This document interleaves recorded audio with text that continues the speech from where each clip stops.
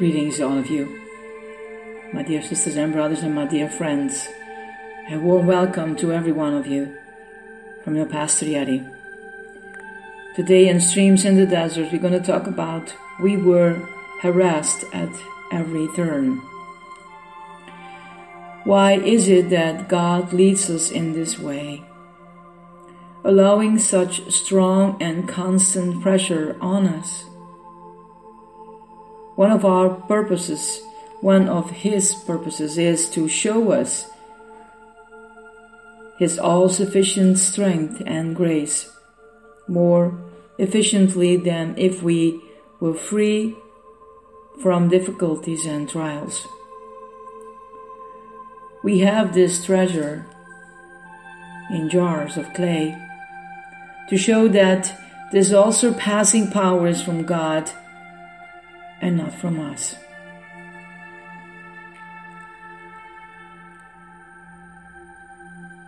Another purpose is to bring us a greater awareness of our dependence upon Him. God is constantly trying to teach us how dependent we are on Him, that we are held completely by His hand and reliant on His care alone. This is exactly where Jesus Himself stood and where He desires us to stand. We must not stand with self-made strength, but always leaning upon Him. And our stand must exhibit a trust that would never dare to take even one step alone. This will teach us to trust Him more. There is no way to learn of faith except through trials. They are God's school of faith. And it is much better for us to learn to trust Him than to live a life of enjoyment. And once the lesson of faith has been learned, it is an everlasting possession and an eternal fortune gained. Yet without trusting God, even great riches will leave us in poverty. Why must I weep when others sing? To test the deeps of suffering? Why must I work while others rest? To spend my strength at God's request? Why must I lose while others gain? To understand defeat's sharp pain? Why must this lot of life be mine, when that which fairer seems is thine?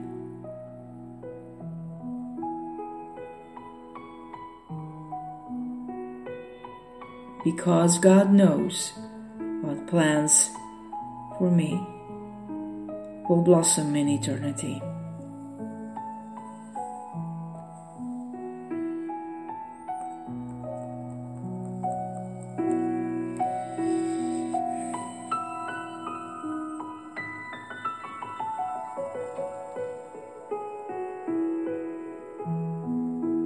I think, my beautiful people, that we all recognize us in these words. We are so much doing it by ourselves so many times. And every time, at least as we give attention to our lives, we come to the reality that we were working in our own strength. Are we able to do work and giving solutions to problems? Yes, we are able to do that. But there is an inner source deep in us that wants to lead us in everything we do, There is one that holds us so dearly in the palm of his hand. That is our Father, who wants to lead and help to comfort our life in any way, in any corner. And yes, sometimes we have to face trials. We go through sufferings. We're not different from our Christ. But hear this. He won. He won victoriously. And that's why you have to lift up your eyes to him, the one who loves you unconditional. And he is able to walk with you through every trial, through every suffering, through everything that brings you in a position that you have to say, Lord, I'm not able.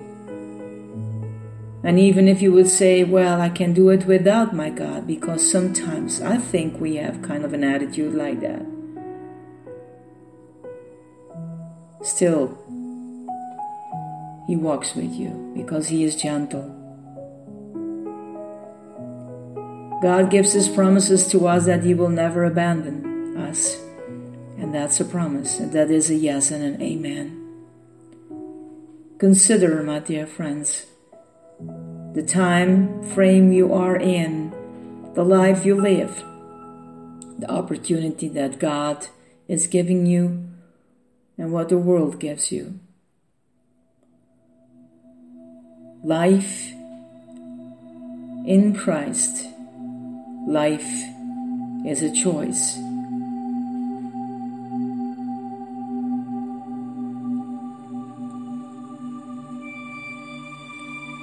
Our Father, who art in heaven,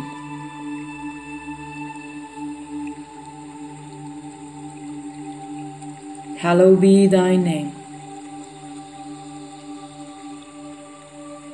Thy kingdom come, thy will be done on earth as it is in heaven. Give us this day our daily bread,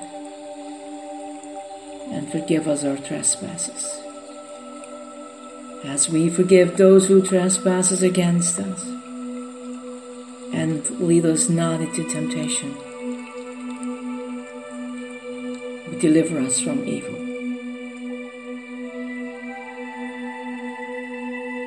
And we all say together in one beautiful accord, that thy is the kingdom, the power and the glory forever and ever.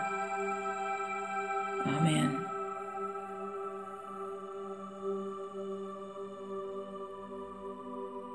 My dear ones, let God touch you in a way that you've never been touched.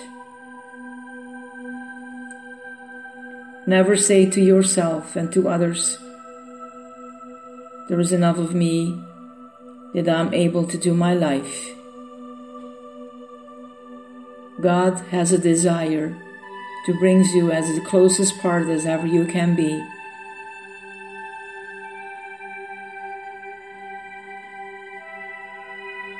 But you are free to do what you want to do, because God is love, and there is no control. May you find peace within, my dear ones. This is your Pastor Yeti. Bye.